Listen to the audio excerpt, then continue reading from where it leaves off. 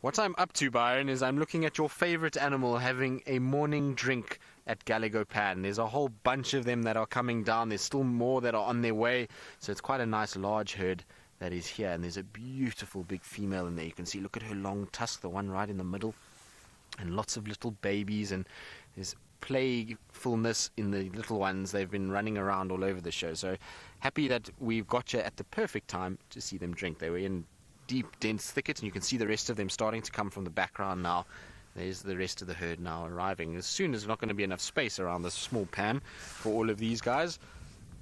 That is a wonderful sight to see. Lions everywhere, a big herd of elephants. It doesn't get much better than this. I think we've had a cracking morning this morning. So, Sassy V, you say, yay, elephants. And I believe a lot of more of you are also commenting on the fact that we've got Ellies. And there's two very playful bulls that are right at the back. You can see the trees are trembling already and they're pushing one another around. So I'm sure they'll join us shortly. And look at the little one going out to greet everybody. Hello, guys. This is so cool. Ellies everywhere. I always get so happy when I see lots of elephants. It makes me smile, and especially when we get groupings like this, where they congregate around a waterhole. There generally is a bit of jostling. There's lots of rumbling when they join. There we go.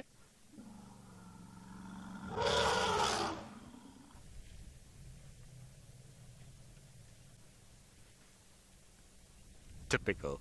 Whenever you get elephants joining at a waterhole, as I was just about to say, lots of grumbling and carrying on as they try and jostle for position and sort themselves out around the waterhole. So you will get that trumpet that comes out. But that was very cool. We had a perfect spot for that trumpet.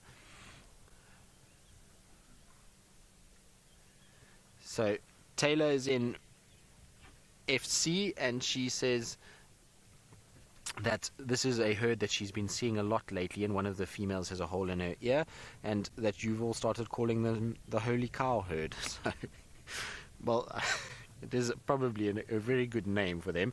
I imagine this is the herd that Taylor's been seeing. It's not the same herd that I saw the other day in the Mulawati, though. We definitely didn't have a female with long tusks like this.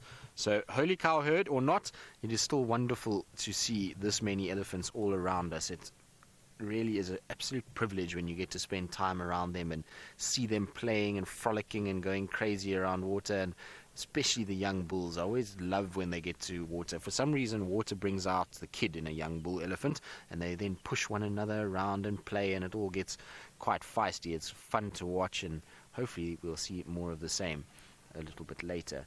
But they're just now resting, some of them that have finished drinking. They're just off on my left-hand side, and they're taking it easy because they're probably waiting for the rest to finish up.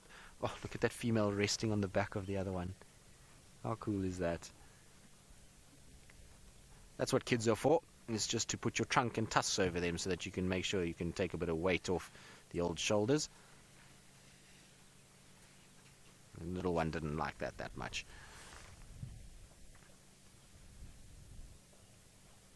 It's amazing just to listen to the roughness of their skin.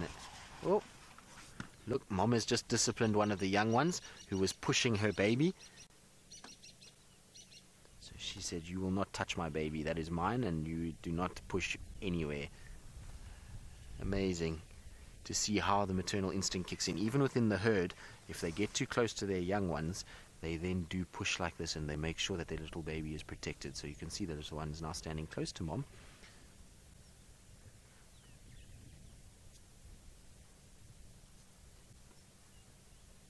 Okay, Mom, don't be upset with us. It wasn't us that pushed your little girl. Or boy, to be able to sex them at that age. I always love when baby elephants walk with the adults, because they're almost as though they battle to keep up. And they have to run and try and, especially down the hills, to try and sort of match the female's pace.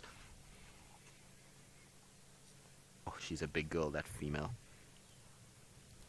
Travis, you say it's like the babies have hit the fast forward button. Exactly. I love it when they have to run downhill. It seems as though their little bodies kind of fall into free motion and the legs have to try and catch up. It's a series of miscalculated tripping events that happens when a little baby elephant runs down a hill. So always fun to watch. It's amazing to think that as they appear they're going to disappear into these thickets. I think they're heading down towards maybe Gari Dam for a mud wallow and a splash. So we'll probably try and keep up with them. It's going to be difficult. We'll lose visual of them at some point, and then we'll have to just loop around and hope that they come out towards the dam. They are heading generally in that direction. The problem is sometimes after drinking you'll find that they do go into a feeding mode, and then it takes them quite some time to get down towards the dam. So if we don't get them at the dam this morning, those of you that are watching, watch the dam cam a little bit later. There should be some frolicking elephants in the mud just now. The thing is, though, is the Nkuhuma Pride's about to get a big wake-up call, because directly where we are, if we had to draw a straight line to the east, is where the Nkuhuma Pride is sleeping. So they might just get a elephant surprise fairly shortly that will push them out of their slumber, and hopefully it won't chase them too far, because we don't want them to go off the property for this afternoon. I want Taylor to at least get to spend some time with the Nkuhuma Pride before her last drive. So hopefully the Ellies will behave themselves and they'll miss the lions by turning slightly south towards the dam itself. Now we've got one elephant that's posing. He's got his foot up, just showing everybody, yes, that's my foot. Oh no, he's now put it down again. But there's a young bull that had his foot on a stump there and was kind of almost posing with it as just to say, this is my model cover photo shoot, and is now ambling off. It's that elephant that's moving off now.